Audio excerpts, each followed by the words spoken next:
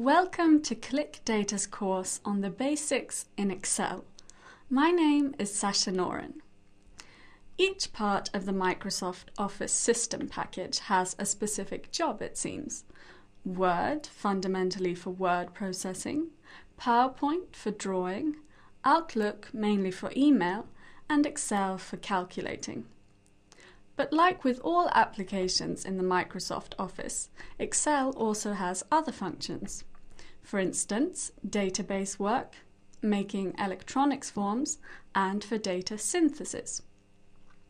It's not always the case that the features in one program are best suited for everything you want to do. Every once in a while, it's just better to use, for example, text word tables inside Excel. But for the most part, Excel is your calculating tool and analytical tool. In the basic course, we'll mainly pay attention to calculation capability. In the advanced course, we'll look more at analytical synthesis and working with databases. We'll begin by getting familiar with the Excel environment, or milieu, since it requires some getting used to. And by doing so, will serve as a solid platform on which to learn the rest of the application. All insertions of information are done in cells, for instance.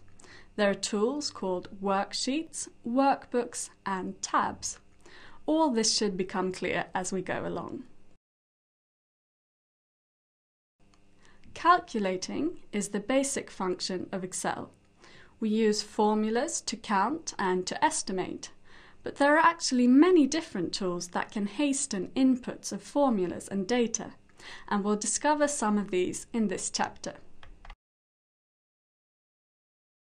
Chapter 3 covers different ways of formatting cells.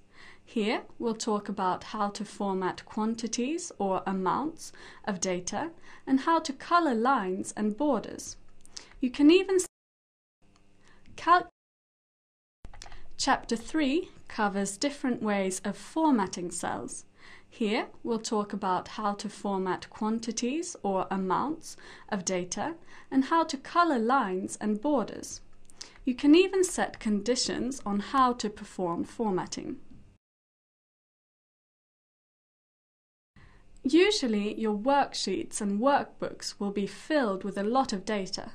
So when you want to get a bird's eye view of what you have in them, it's a good idea to use diagrams and tables. We'll get a closer view of how to do this in Chapter 4. And thanks to the chart wizard, making these time-saving features is easier than ever.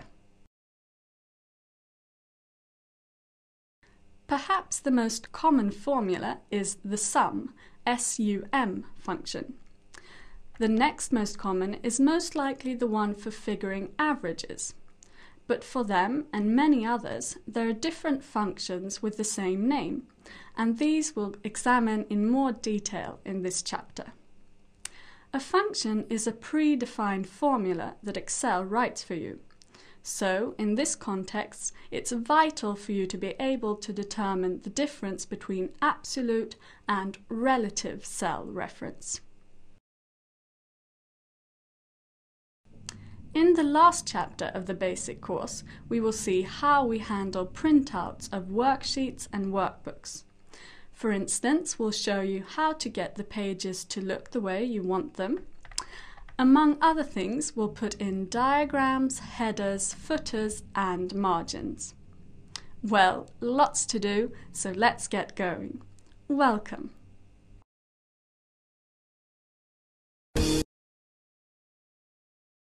When you first open an Excel sheet, the task pane opens here to the right.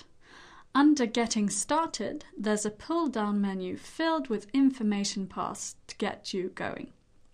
For instance, different categories like Help, Research, or maybe Start a new workbook. In here we can start a blank workbook, or if you need to go to Office Online, you can fetch new templates.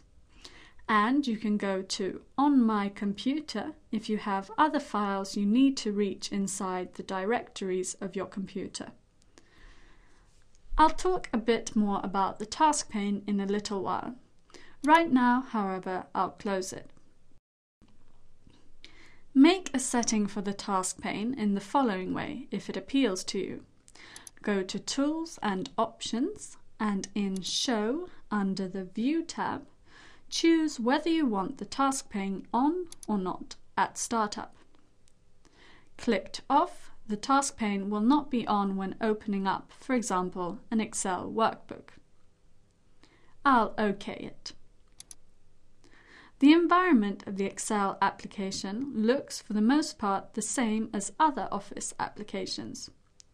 We have the menus at the top, and as we go downwards, you can see the different toolbars. I'll click on the menus, and as I go past, I notice that they're pretty short when I pull them down. There's a little double arrow down here, and if I click on it, the menu grows longer, if you need anything else inside. This is a device Microsoft has added to thin out the access to all the commands and sub-commands available on the pull-down menus, since they can interfere when you work. If you're inside, say, a workbook, and you go up and down to the menus for command items, they're short enough not to disturb you. You can adjust this as well. You go into Tools, Customize, and in the Options tab of this dialog box, choose Show Fill Menus after a short delay. Alternately, you can choose Always Show Full Menus. In this course, we want to see the full menus each time we work, so I'll choose this and then close. Now, as we go through the menus, we see them fully spread down. Under the menus, we have the toolbars, of course, and depending on how many toolbars we need, this area is expandable. In View, under Toolbars, we see that Standard and Formatting have been selected, and this is reflected by the fact that we have these two visible right now under Menus. I can pull one out by manipulating the dotted lines with the cursor and see that, yes, this one is the Standard toolbar. Do the same to the one above, and we see that it's also named, this is the Formatting toolbar. Furthest out to the edge, there are X marks to close the toolbars. To get the toolbar back, I just go back to View, Toolbars, and re-click it. It returns to where it was before, like so. I'll take the Standard toolbar like this, lift it on its blue border and stick it into place above. Pulling on the blue area of the Formatting toolbar, I draw it over to the left side and release it. And we see that it assumes a vertical aspect, if you care to work from this angle. If I select the dotted lines and pull the toolbar out of this aspect, I can lift it and drop it under the other one, like this. If I want to zoom into a section of the worksheet, I search along the toolbars and do not see the button for the function. It isn't here, but if I search above, I see that the button row discontinues and hides beneath, like this, and here I see the zoom tool. If I alter the zoom view, Excel understands that now you want to see this tool and fits it into the toolbar more visibly. That way I can reach it more easily next time round.